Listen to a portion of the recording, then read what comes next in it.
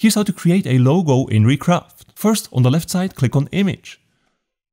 Then also on the left side, you can adjust the image ratio here if necessary, but usually a ratio of 1:1 is desirable when creating logos. So we just leave that as it is. Then on top here, you can also change the dimensions of the logo. So if you would like to have a high resolution, for example, you could change this to something like 4096 by 4096 pixels. Next, let us choose the style for our logo. So we click right here.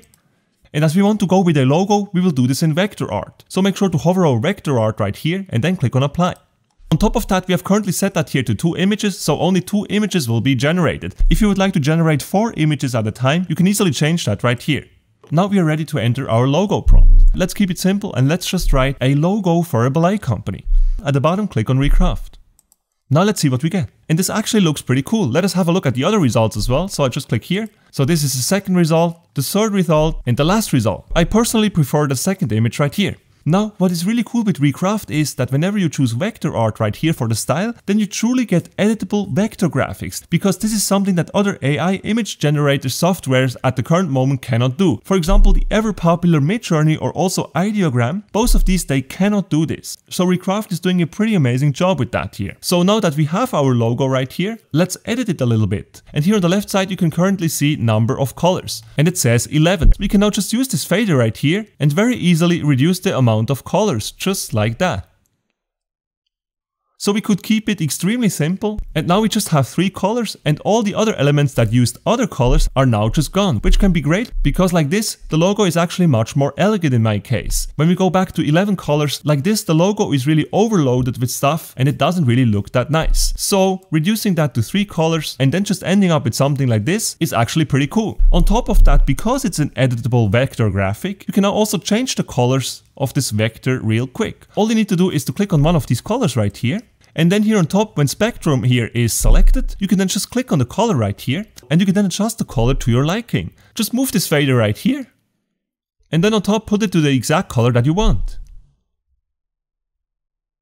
As you can see now, this only changed the outline of our ballet lady here, but the color for Elegance Ballet is still the same. So if you would like to adjust that as well, we would come here to swatches on the left side and there you will find this gray color square. And when you click on that, we can now do the same for the text as well, by again using this fader right here first. And then make more precise adjustments right here. And just like that, we change the color of the text as well as her hair. You will then find even more options. For example, here you can choose from some color palettes. Simply click on these and they will be applied immediately to your logo. On top of that, right here in the middle, you can also define your own color palette in case you have a specific color palette in mind. So that's pretty amazing. Now let us reset our logo for a second. We can do that by clicking here on the reset button. And there's one more important thing that I would like to show you now. Once you're done adjusting your logo in Recraft, you can then actually go to export in the upper right corner of the screen. And you can then save your logo as a vector graphic. And the way you do that is by clicking here on SVG. So if you want to save your logo as an editable vector graphic, you have to make sure to choose SVG and not something like PNG or JPEG here. So I click here on SVG.